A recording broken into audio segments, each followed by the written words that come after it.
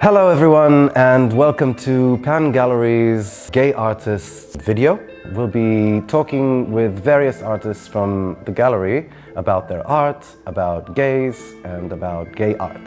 And today we're going to be talking with the prolific artist Eitan Kedmy, who does mandalas and draws men he meets on gay dating sites. So he has this project for 20 years, he's been meeting gay men and he's been drawing them.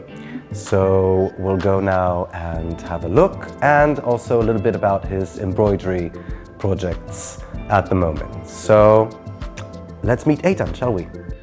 I remember myself like 3 or 4 years old that I drew. It was something very, very deep. You remember what? No, at the beginning I don't think I drew something. It was very abstract. But yeah, but I have a lot of drawings when I was very small kid. I loved to draw. Do you keep them? Some of them, yeah. How was it to grow up as a gay artist in Tel Aviv? Let's say 20 or 30 years ago. A very complicated question, because when I grew up in Tel Aviv, nobody talked to me about homosexuality. It seemed to me that I'm the only one. You know, at my with my parents, I never talked about it. Like, there is no such thing. Not in. I grew up in Ramat Aviv, which is very, very good area of Tel Aviv, but nobody talked about it. The first time I think it was when I found a book in my neighbor's house, which I could read about homosexuality, but I didn't find it anywhere. Have you ever came out to them? After my mother died, I got divorced from my second wife, and I had a boyfriend. And my father knew him. He didn't talk to him a word.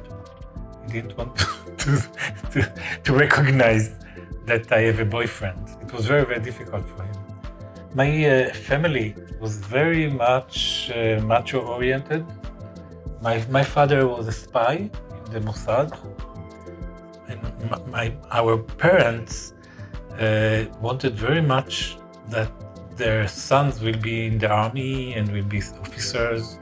My brother was very into it, and every year in the holiday of Purim, when we dressed like my father bought my brother a costume of an officer, and every year he gave him a higher position. So it was, yeah, he was very much into it.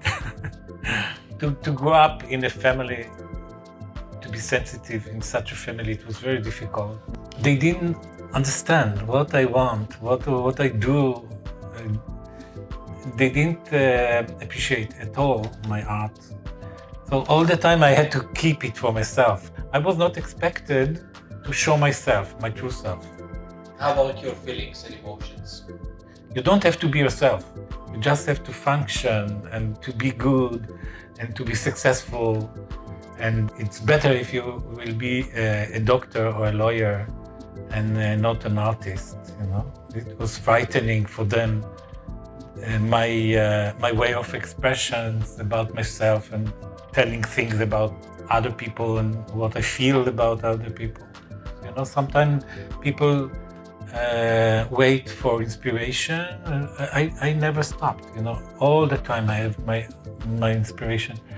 Most of the inspiration was from, you know, the feelings and thoughts. It was the only way for me to express my emotions.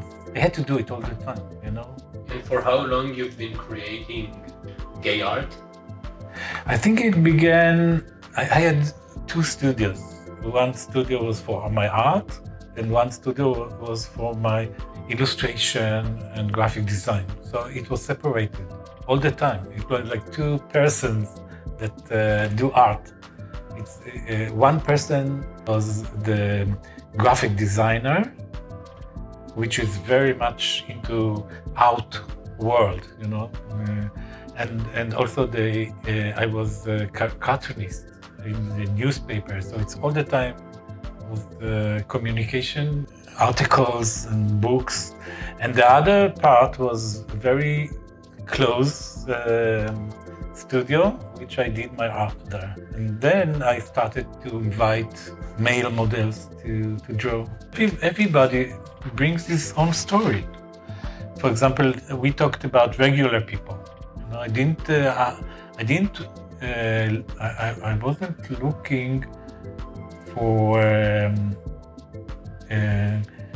model, like the model look, you know, very strong and very.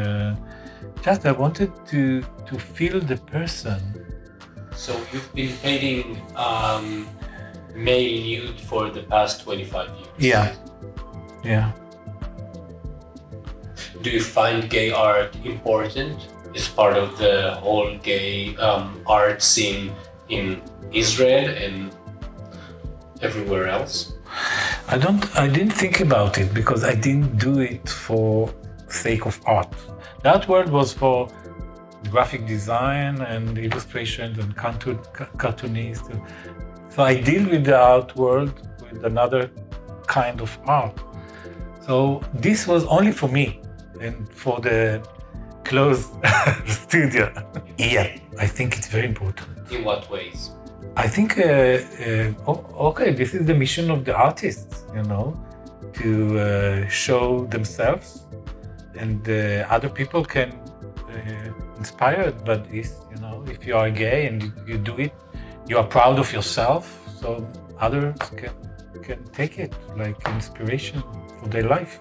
For me, it's kind of a spiritual way to feel again my life and what I'm doing here, and you know, to show everything that belongs to my life and thinking, emotions, and everything.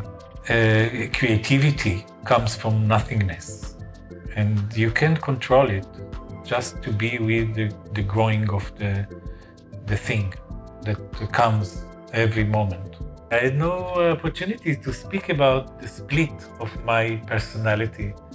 That there was the mandala, which is my spiritual life, and there was the male nude, which is my passion or my inner self, the hidden self, you know. It was really hidden, and I feel that it's nice for me, you know, to bring it together and to look at it and to say to myself even, this is you, you are not one. I don't have to hide myself or to hide part of myself, just to bring myself like it is. It looks like Bruce Willis.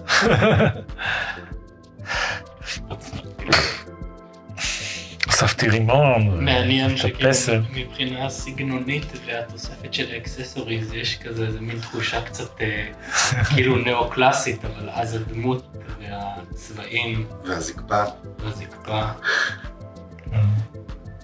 והפסל הזה זו היא, מה שיש שם מאחורה.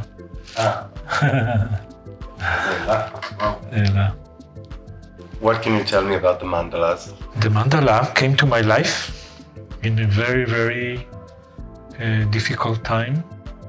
I was after the divorce, and I was very, very depressed. And I really felt that my life came to a dead end.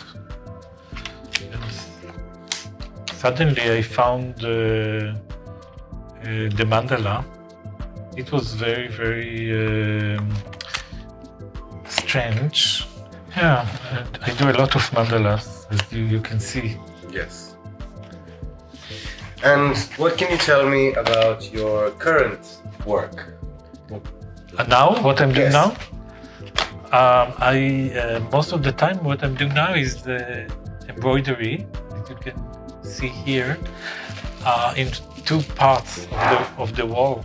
Let's start here in this embroidery here. I was in south of America, in Guatemala, in Atitlan Lake.